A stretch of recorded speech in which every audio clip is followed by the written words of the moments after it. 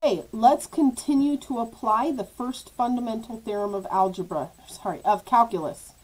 It's been a long night, guys. Okay, first fundamental theorem of calculus. Now remember, the first step is to find the antiderivative of this equation and then to plug in the limits and subtract them. That's how we apply this first fundamental theorem of calculus. So it looks like this particular problem is going to be another u substitution. So I'm going to say u is 2x minus 1. So du is going to be 2 dx. So it looks like I need to plug in a 2 and a 1/2 to keep it balanced.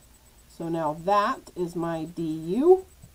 So I've got 1/2 integral from 1 to 5 of x over square root of u du. Now, you'll notice this is not all in the same language, so I cannot do anything with it yet. So this is going to be that special u substitution where I have to do that extra step of taking my u and solving it for x. So x equals u plus 1 all over 2. And then plugging that in for x. So I'm going to do that. 1/2 integral from 1 to 5, u plus 1 all over 2, all over square root, and then du.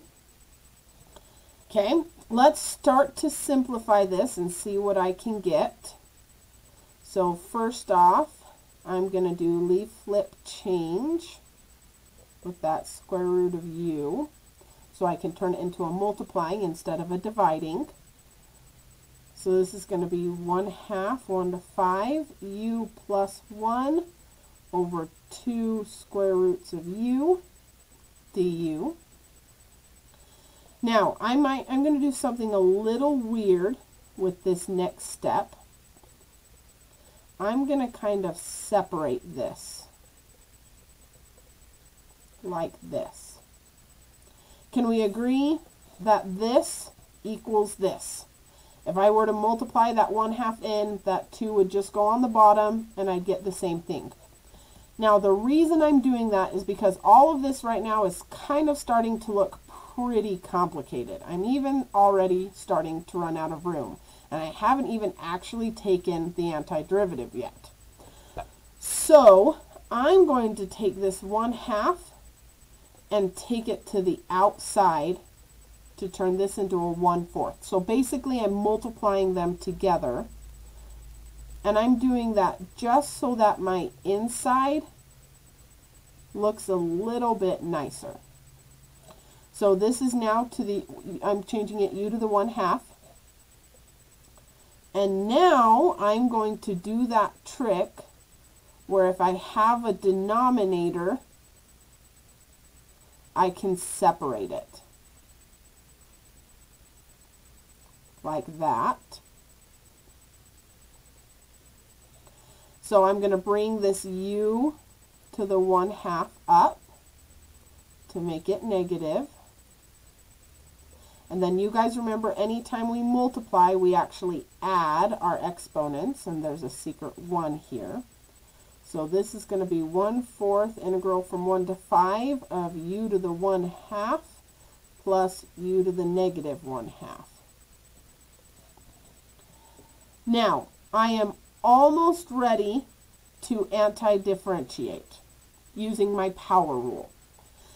The one thing that I forgot, and this is actually pretty typical of me, I forget this all the time, I forgot to translate my limits into u. Right now, this integral is not all in the same language because I'm still using those limits from when they were x's. Limits from when they were x's. So I need to translate these limits into u limits. And I do that by plugging them in to my u equation. So I'm going to plug in the top limit, 2 times 5 minus 1. So that top limit should actually be a 9. And plug in my bottom limit, 2 times 1 minus 1, which is actually still a 1. Sweet. So all of this limits should actually be a 9 instead of a 5. That was my mistake, and it's a very common one to make. Okay, now my limits match the language of the rest of the integral. They're all in the language of u. So now I can take my antiderivative. So I've got 1/4.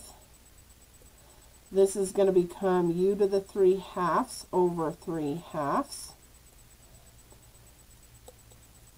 plus u to the 1/2 over 1/2. And I'm not going to put plus c because this is a definite integral, so it's going to be from 1 to 9 using my u limits. Let's start to simplify this a little. So this is going to be 2/3 u to the 3/2 plus 2 over 1, or just 2, u to the 1/2 from 1 to 9. Okay, let's bring it up, hopefully for the last time.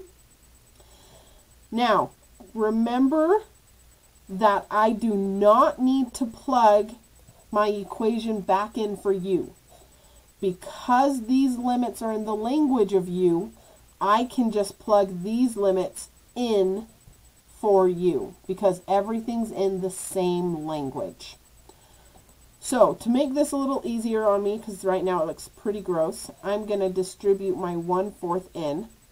So I'm going to get 2/12 or 1/6, because 1/4 times 2/3 is 2/12.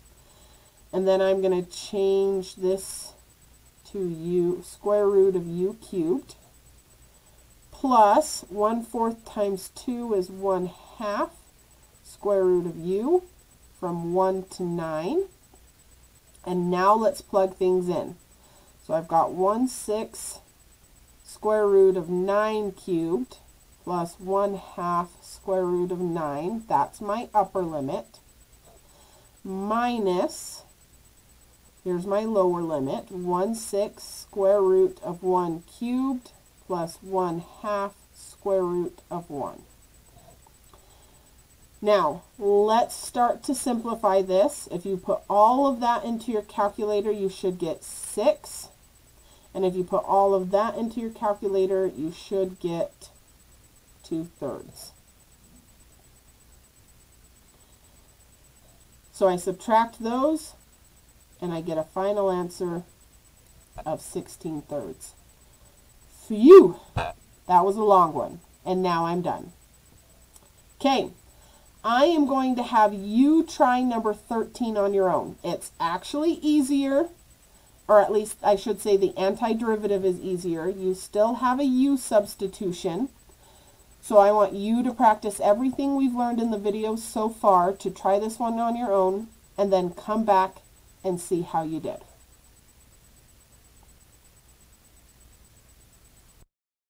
Let's see how you did. So if u is 2x, then du is 2dx. So I add a 2 in there and a 1/2 to balance it so that I can get my du.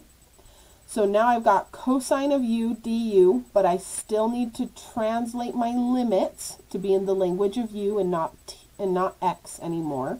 So I plug my limits into my u equation to get pi and 0 now. Now that everything is in the language of u, I can take the antiderivative, and the antiderivative of cosine is sine, with my limits from 0 to pi. Plug in my upper limit, plug in my lower limit, subtract them, and you should get 0. And that right there is your first look at the first fundamental theorem of calculus. In the last video for today, we're going to talk about start plus accumulation.